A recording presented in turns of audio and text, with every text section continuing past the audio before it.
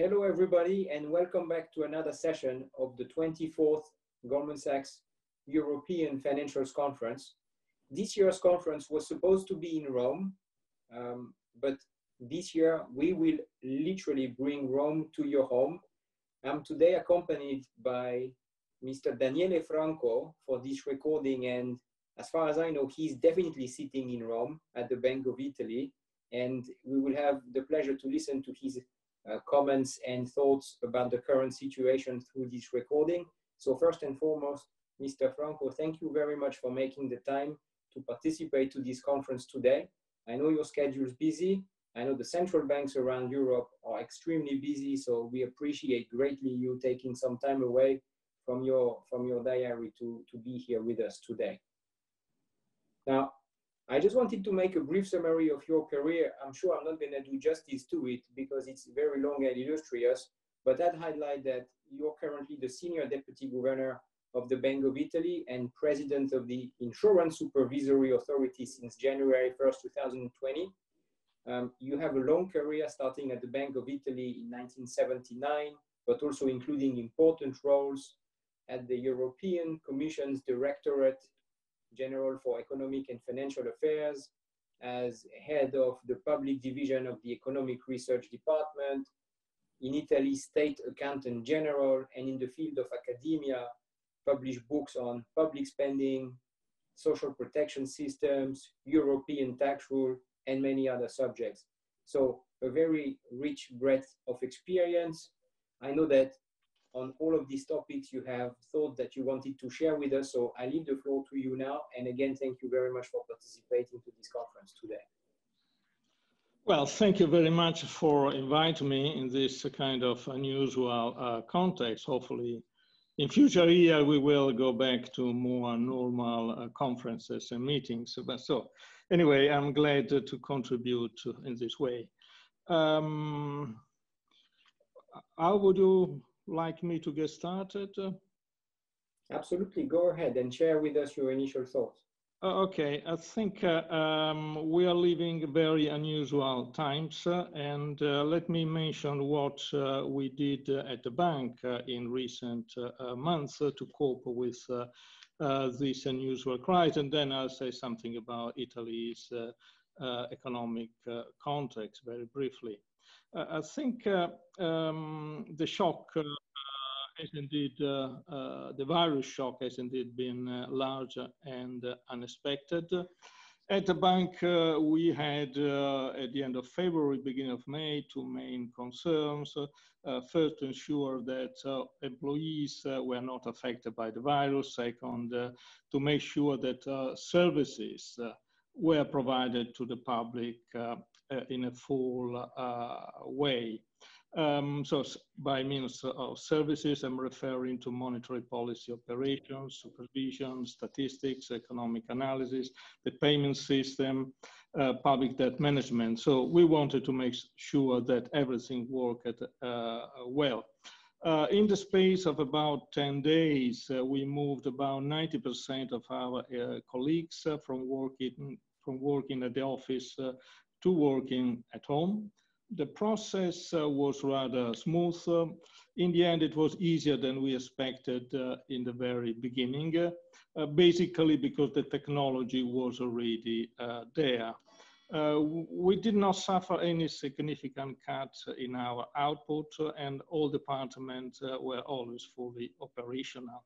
If you read our annual report, which we released at the end of May, you would not think that it was produced by colleagues, economists working from home.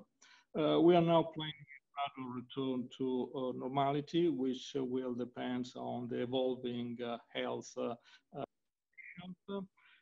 as well as on government decisions and policies. But an important point here is that the experience we are getting from this strange new context, I think will be very useful in designing the future organization of work at the bank.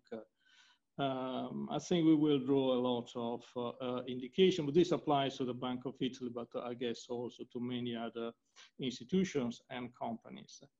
Moving to broader issues, while the public health situation in Italy is gradually improving, the economic situations remain very difficult.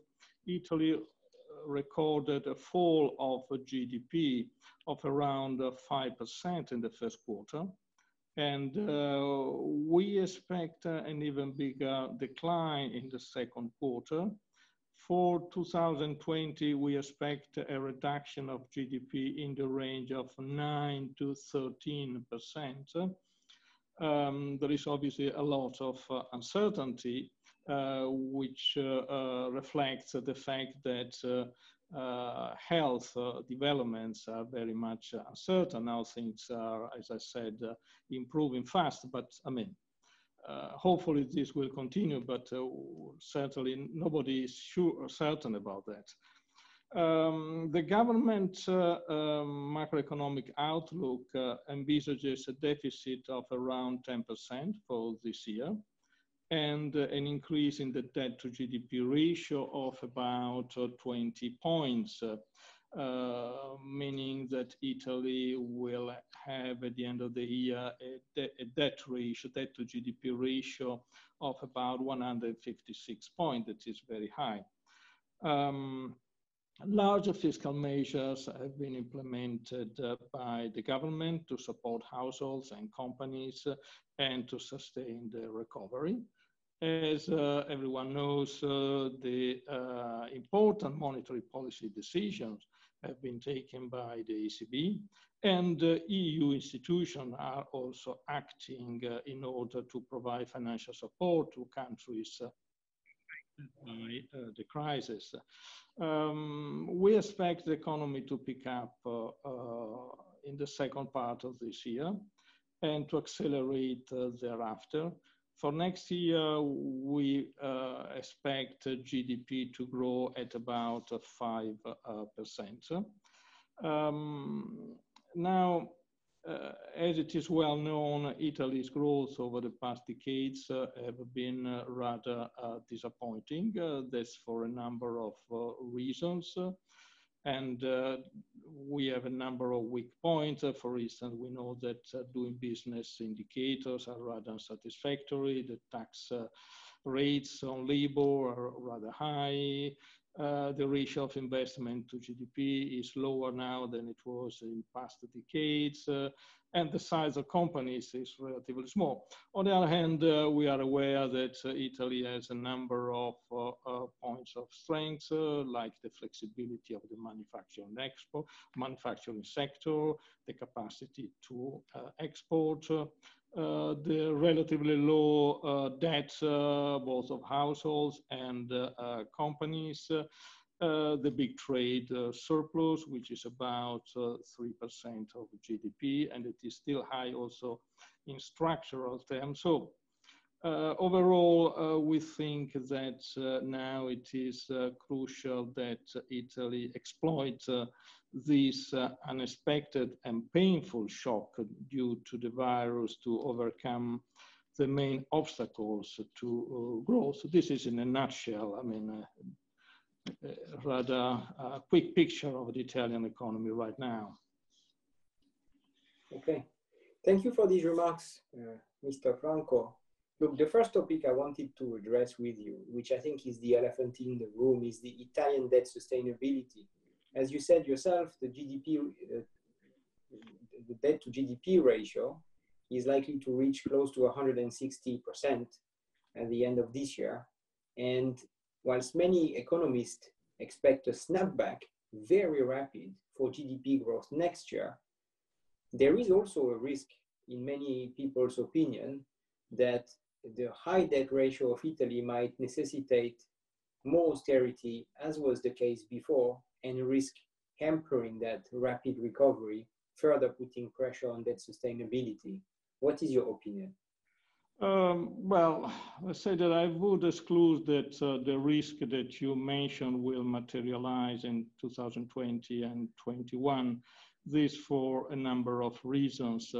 Well, in principle, a contractionary fiscal policy in Italy might be triggered either by the need to respect the common fiscal rules or by tensions in the sovereign debt market. Now, concerning the rules, the EU Commission made clear that member states will be granted significant budgetary flexibility for as long as the crisis persists.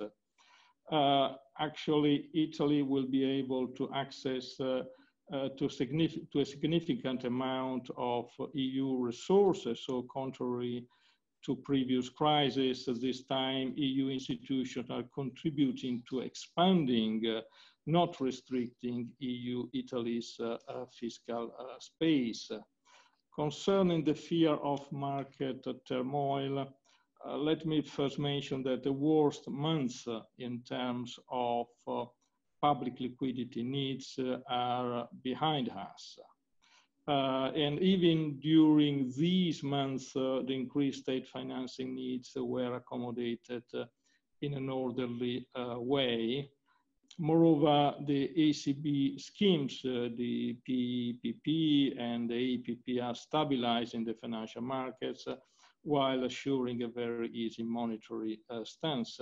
Finally, in the coming quarters, Italian sovereign spread will also reflect the availability of the new EU-level financial instruments. So, for all these reasons, we think that the coming quarter, let's say, will be on a relatively safe path.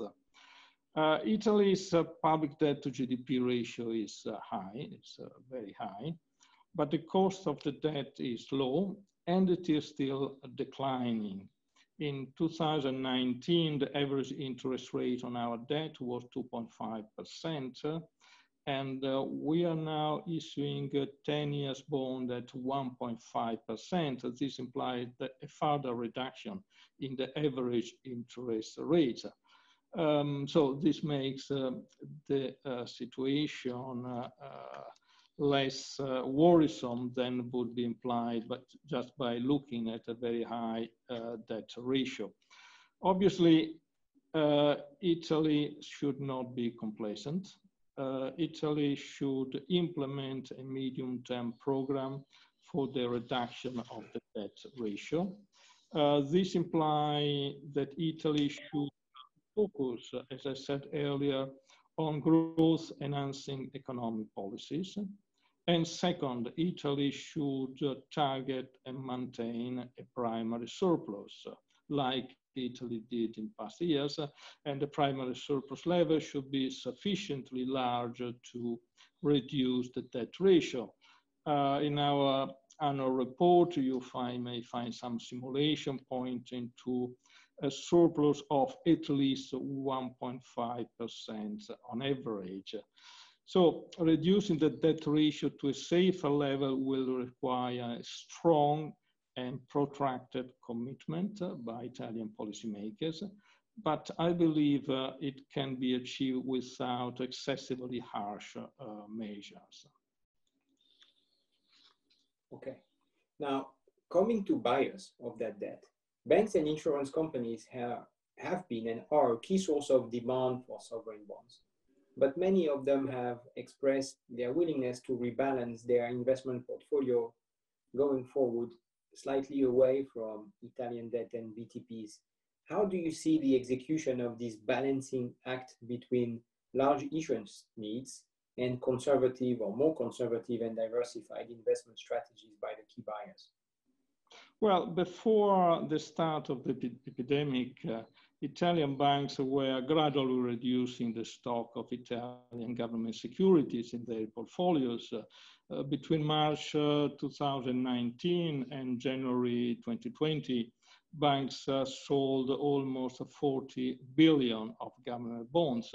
That is from a peak of more than 400 billion in 2015, government bond held by Italian banks had come down to 315. In recent months, as you said, net purchases of sovereign bonds by Italian banks have resumed. Between February and April, they increased by 46 billion to a total now of about 360 billion. And this because of the new market tension relating to the epidemic, but also to the fact that banks consider that a good thing to do, buying bonds with a relatively high yield.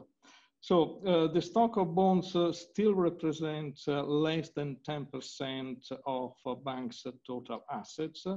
And this percentage is even lower for the largest Italian banks. There is certainly a need for some balancing, as you mentioned, between the Italian Treasury issuance needs on the one hand, and banks' prudent investment strategies on the other, but I believe that this remains manageable. Banks, for instance, have allocated a large part of recent purchases to their cost amortized portfolio, which means that future variations in bond prices will not impact on banks' regulatory capital. Moreover, the risks arising from excessive volatility in government bond prices will be mitigated by the ECB programs, especially by the PEPP, which was strengthened just like last week by increasing its total amount to 1,350 billion euro and extending its duration until at least mid-2021. At the same time, the ECB Governing Council has confirmed that purchases will continue to be conducted in a flexible manner over time across asset classes and among jurisdictions to stave off risks to the smooth transmission of monetary policy. As for insurance companies, while the sharp drop in the prices of financial assets, including sovereign bonds, and the rise in their volatility have led to a reduction in their solvency ratio, their capital remain well above the regulatory minimum. And this allows them to act once again as a shock absorber rather than as a shock amplifier. Obviously, after this emergence, it is likely that banks and insurance companies in Italy will once again reduce their stocks of Italian government bonds, so balancing will resume after the crisis. Excellent. Now moving on to the latest European Commission's proposal for a European Recovery Fund. This is supposed to be funded, or at least there is a project for it, by a federal tax, and its aim is to redistribute through grants. And this appears to have the key elements for deeper integration of European finances. This is in response to the COVID crisis, and some probably see this as a one-off. But do you believe that this is the beginning of some sort of a new paradigm for European and therefore Italian state finances?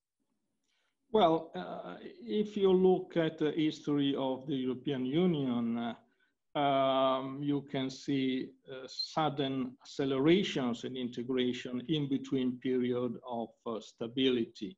So this is likely to be another phase of acceleration in the integration process.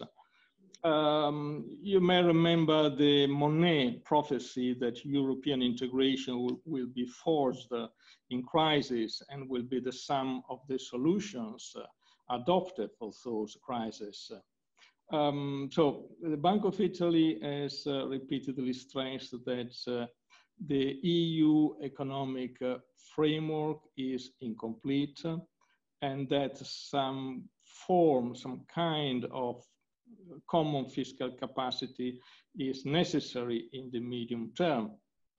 This capacity would protect member states from the impact of idiosyncratic shocks and complement monetary policy in the event of severe common shocks. Well, the new EU fiscal instruments, such as the Recovery Fund, represent a big step forward in that direction. The importance of this fund is twofold. First, what it will, one should look at what it will finance. And second, one should look at how it is raised. And here we see the recognition of a collective responsibility and the first steps toward a proper fiscal union. Basically, the EU is creating a kind of federal debt. And this allows the EU to run a small federal deficit to stabilize the economy in the current downturn. This also implies some redistribution between those who receive the resources and those who will repay the debt. Now, we will see in the coming years whether this is a major step forward or it is only a temporary solution. If we look at past European history, I would tend to believe that it is the former that is a kind of step forward. How big it is, we will see in the coming years. Excellent. Switching tack and moving on to another remit of the bank, which is the stability of the banking system. Italian banks are very domestic. There is little foreign participation in the banking system, and the banks have historically have a fairly low profitability in a European context. So my first question here is, what is the most likely scenario that the Bank of Italy envisages for the rise in NPLs following the contraction in GDP? Is it possible that we go back to the previous peaks, or do you see the state guarantees, particularly for corporate loans, as a strong tool with regards to protecting the bank's balance sheets? Let me comment first on your first comment, the one about the Italian banking system being very domestic. Well, before the global financial crisis, the value of cross-border M&As in Europe reached a peak, and Italian banks, I'm referring especially to Intesa and UniCredit, significantly expanded their presence in Europe, in continental Europe and Eastern Europe, while some major Italian intermediaries were acquired by foreign intermediaries, and specifically French intermediaries. Therefore, at least when it comes to the largest institution, the Italian banking system is fairly open. Then the process of pan-European integration in the banking sector came to a halt with the global financial crisis in 2008. The economic environment was clearly not favorable to cross-border M&As. Weak economic growth led to subdued bank profitability, this in Italy as well in other European countries. So afterwards, the banking union project has somehow revived the integration process, but we are still far from a fully integrated banking market, also because the banking union itself is still incomplete. So I think the issue then is not just Italian, but it has a European dimension, as it has also been pointed out by the ECB. And I believe that a completion of the banking union could work as a catalyst for future cross-border consolidation. Coming now to your question, well, the financial structure of Italian corporates is much sounder now than it was during the Lehman crisis and the sovereign debt crisis. The share of debt held by vulnerable firms, that is, firms with either a negative operating income or very burdensome interest expense, was 29% of the total debt at the end of 2018. It was 44% in 2007, much bigger. According to our estimate, the share of vulnerable debts could reach the peak recorded in the previous crisis between 2008 and 2011-12, only if profits in 2020 were to decline by 50%, which is a reduction much bigger than the one that we observed in 2009. So despite the severity of the COVID-19 crisis, this scenario seems unlikely at the current juncture. According to the estimates prepared by my colleagues here at the bank as part of the Eurosystem staff macroeconomic projection published a few days ago, even under the severe scenario of those projections, while the flow of new NPLs would rise, it would remain much below the values that were observed during the Lehman and the sovereign debt crisis. Public loan guarantees will help to contain the amount of value adjustment, both on new disbursement, on new loans, and on outstanding loans subject to renegotiations. It is, however, likely that in the coming months, the economic impact of the epidemic will appear on loans already classified as unlikely to pay, which benefit to a very limited extent from the measure introduced by the government, the guarantee measures introduced by the government. And these loans are about half of the net impaired loans on bank balance sheets. According to our simulations, if all the unlikely to pay loans were transformed into bad loans, that is in a very, kind of harsh scenario, the increase in the value adjustment would be approximately for the Italian banking system 15 billion, with an average reduction in better quality capital equal to 1.1% in terms of the risk-weighted assets. So it would be a big impact, but still a manageable impact. NPLs are less of a concern in the household sector. At the end of last year, the yearly non-performing loan rate was at a very low level, about 1%. The share of household with a mortgage loan classified as vulnerable was about 0.8% at the end of 2018. That is half the level of 2007 when it was 1.6%. Moreover, the share of new consumer loans granted to borrowers classified as high-risk borrowers fell from 9% in 2012 to 2% in 2019, while the share of low-risk loans rose from 36 to 48%. So on the household side, we are on a safer ground. And we are on a safer ground also because of a number of measures taken by the Italian government over the last few months, supporting households' ability to meet financial obligation, talking about a debt moratorium and expansion in unemployment benefits, a temporary income support scheme for the self-employed and seasonal employees, and finally the freezing of layoffs in the Italian private sector. So the system, as you pointed out, has started to consolidate under the impetus of the Renzi reform in 2015. Since then, the consolidation has happened mostly through distressed transactions. And even in what was a more normal environment, domestic players, even earlier in the year, have been resisting consolidation appeals.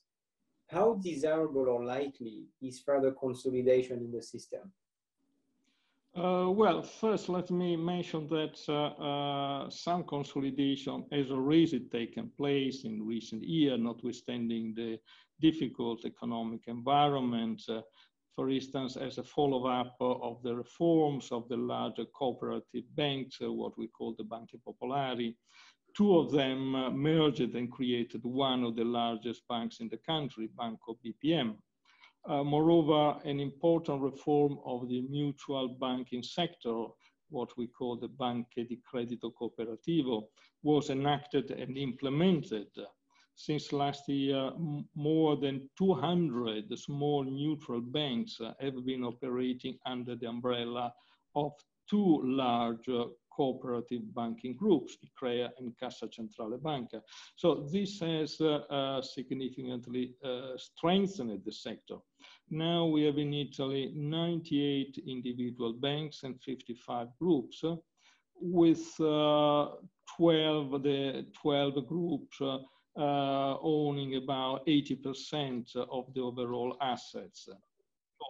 The system has become more concentrated than it was in the past. About 10 years ago, we had about 700 banks. A further operation is currently underway following the public offer announced by Intesa Sanpaolo for the acquisition of UBI Bank. The Bank of Italy and the ECB have positively assessed this operation from a supervisory perspective. The process now requires the authorization of IVAS. IVAS is the insurance sector regulator.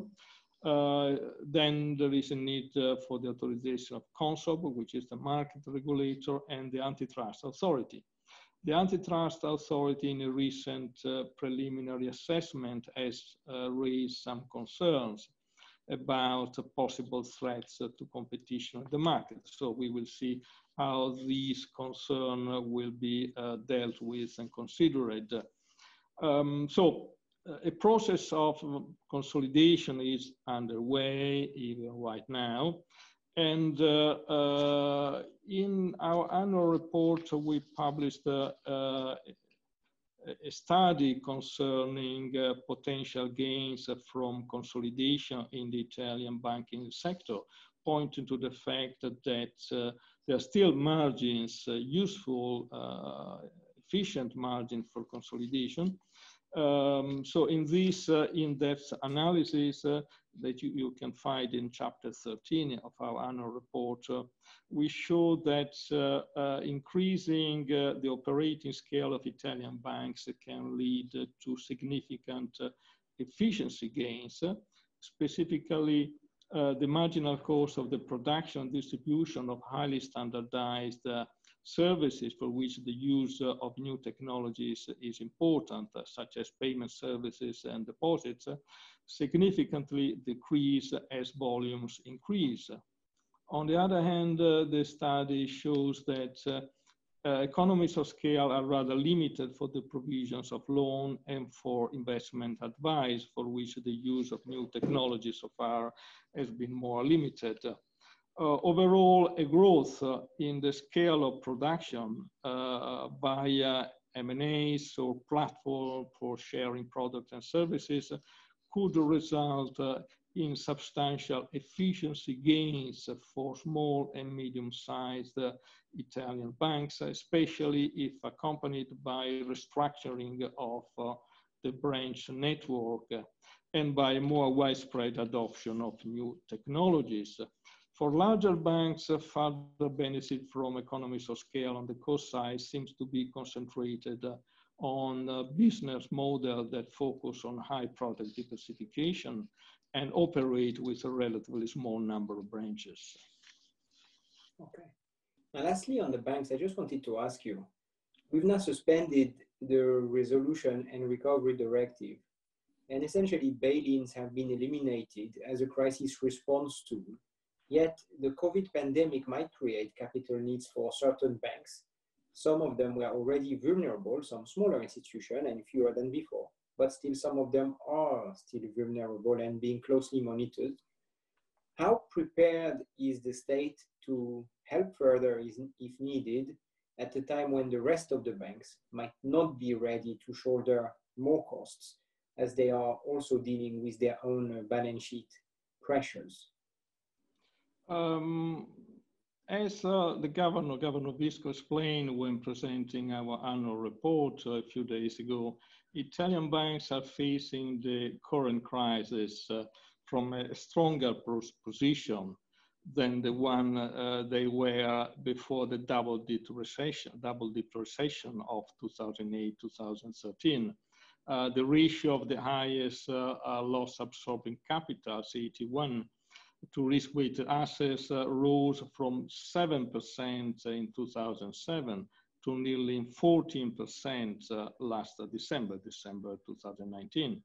Moreover, balance sheets have been cleared of most non-performing loans, which have fallen by 2/3 over the last 4 years.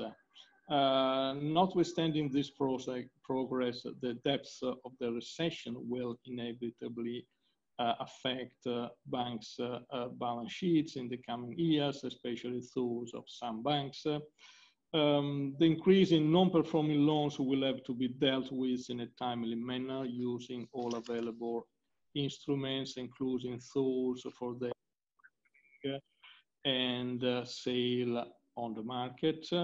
And should it prove necessary, we must stand ready to explore a solution to safeguard the system stability, considering the use of preventive tools to help banks that are facing severe, also temporary difficulties.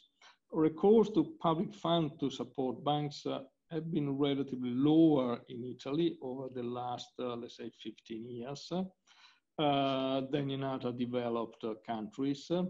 However, when necessary, the Italian government has undertaken effective intervention in support of the financial system. So I trust that if necessary, our government will again take effective measure.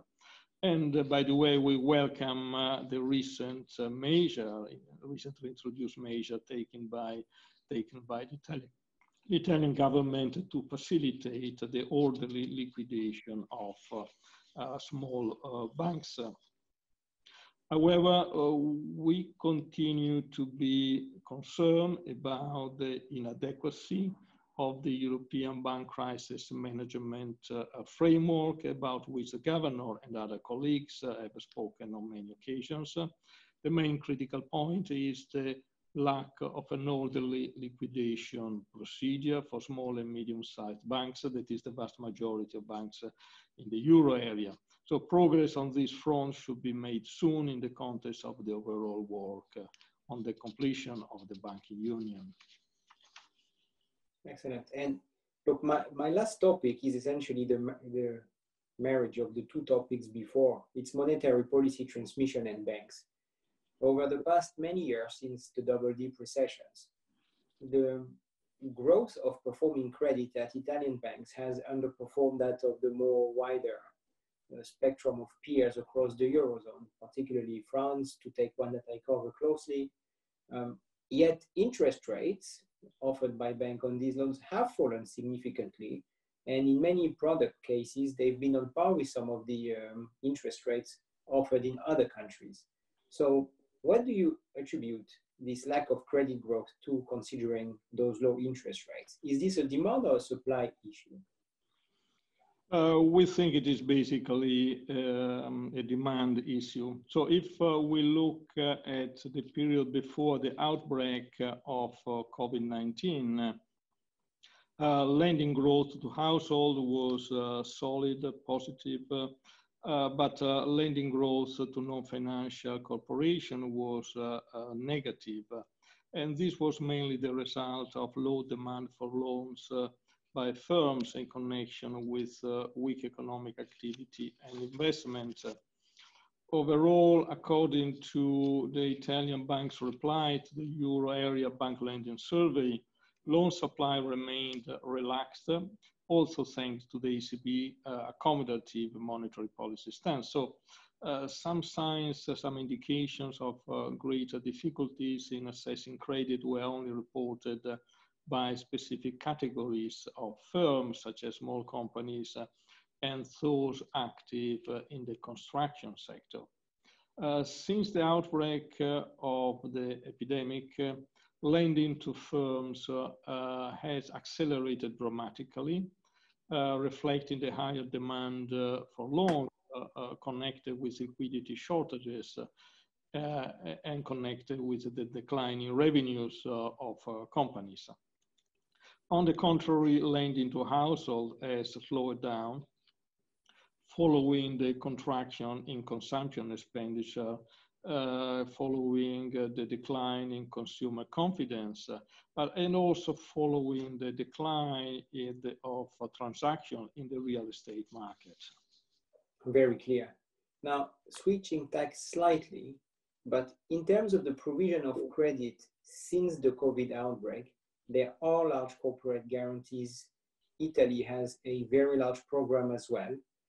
Yet, when we look at the numbers which are floating around and being disclosed by the authorities, the take-up of these guaranteed loans in Italy seems to be fairly low in the context of what we can see elsewhere. Are banks cautious in granting those loans, or is it corporates being prudent on debt levels? What do you attribute this to? Well, the slow take-up of public guarantees, multiple factors. Again, we examine these factors in our annual report. Well, first, one should consider that the volume of applications has been and still is exceptionally high. Second, some banks faced organizational problem. Third, and most important, the procedures required for implementing the measures are complex and involve numerous actors. So basically, the government had to strike a difficult balance between conflicting needs. On one hand, the need to rapidly channel resources to companies affected by the recession. On the other hand, the need to safeguard public finances, ensuring that guarantees do not extend to loans with a very high risk of default and are not susceptible to criminal use. So in the absence of any explicit regulatory provision, banks that fail to conduct a creditworthiness assessment expose themselves to the risk of committing a crime. Mm-hmm.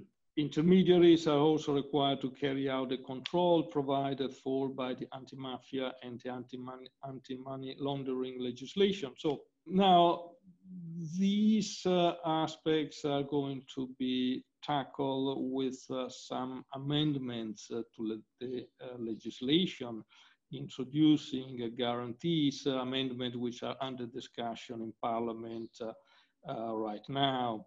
So this will help, let's say, banks in carry out a procedure in a faster, in a speedy way. So I'm confident that in the coming weeks, with these amendments, these changes to the recently introduced legislation, on one side, and the cooperation of all parties involved on the other side, including obviously banks, we will see substantial improvement in the flow of resources to the economy. Actually, the flow of loans to companies is increasing faster. Altogether, to facilitate firms' access to bank credit, public guarantees have been made available in the amount of 500 billion euro, which is 6 times the amount of guarantees available at the end of 2019. We believe that this amount is quite large with respect to the potential demand for guaranteed loans by Italian firms. We are monitoring the process. There is a task force set up by the Ministry of the Economy and Finance, together with us and the Banking Association, to monitor the execution of the new legislation concerning guarantees. And this task force released a few days ago its latest press release, pointing to the fact that the Central Guarantee Fund had received at the beginning of June about 500,000 applications for a total sum of 22.5 billion euro. Most of the application, 90% of these applications, are for loans of up to 25,000 euro, that is small loans. For which the state guarantee is 100%. But we are monitoring the process, and we expect to see, we see some progress, and we think that the situation will improve fast in the coming weeks. Okay, so my last question is very simple at the end, and it takes into account all of your answers so far. So do you believe that an economy such as Italy which is intermediated mostly by comparatively smaller scale domestic banks that can have the same effect in supporting the economy, not only in the crisis, but also in its recovery? And how do you see the prospect of banks and capital markets union from an Italian perspective? How useful would direct lending by the central bank, as in the US, be at this stage? Particularly taking into account your last remark about the speed of processing by banks, which might have been slower than you might have expected. Well, I mean, the development of financial markets in Italy reflects the characteristic of the economic system, reflects the structure of the economy. We have an economy with very many small and medium-sized companies. So the small size of our non-financial firms is mirrored by the size of the banks. Then the reliance of small firms on bank credit as a source of external finance contributes to limiting the scope of market-based finance. So small and medium-sized companies and a bigger role for banks and a smaller role for the financial market. However, over the last decade, the depth of financial markets have increased. Recourse to bonds and equity has increased. And these developments also reflect the significant measure taken by government to strengthen and diversify firms' financial structures. In particular, tax and regulatory barriers to the issuance of bonds were removed. A tax credit for listed SMEs was introduced. An allowance for corporate equity, which reduced the tax bias in favor of debt, was introduced and abolished and then introduced again. Despite these developments, Italian financial market, as you said, remains small compared to those of other large European countries. We think it would be useful to have bigger and more complete markets. But for specialized operators and specialized infrastructure to be profitable, one will need larger and liquid markets. So therefore, the project of the Capital Market Union with its objectives of broadening non-bank sources of financing and lowering barriers to cross-border investment, I think they are particularly useful for Italy to further develop the Italian market finance. Furthermore, as you well know, the ECB is providing direct support to the real economy through its corporate sector purchase program, which is in place since 2016. And which was extended in March to include short-term commercial papers in its purchases. Now, if you look at the United States, yes, I think there you have a different financial market, but also you have a different economy. The measures adopted by the Federal Reserve to directly support credit provision to companies mainly reflect the larger role of capital markets in firms financing there, and the need to provide access to credit in a period in which these markets are experiencing severe financial threats. So it's a different economy. In the euro area, the combination of public guarantees on new loans and the set of a highly expansionary monetary policy measures adopted by the ECB have the same objective of supporting the flow of credit to firms, but they take into consideration the greater role of banks' intermediation in business financing in the euro area. So US and euro are two different areas, and you have to use partly different tools. Excellent. look, this was very clear to me. I learned a lot today. This brings my series of questions to its conclusion. I hope that you enjoyed the session as well. I wanted again to reiterate my thanks for having taken some of your precious time to be with us today. I would hope that we will meet physically again very, very soon, and to welcome you in person and shake your hand physically, not virtually, next year at our conference, which hopefully might be in Rome as well, who knows? Well, hopefully it will be in Rome as well, yes, yes. So thank you very much, and let's look to future meetings in a more normal and pleasurable context. So thanks a lot. Absolutely. Thank you, Mr. Franco. Bye-bye.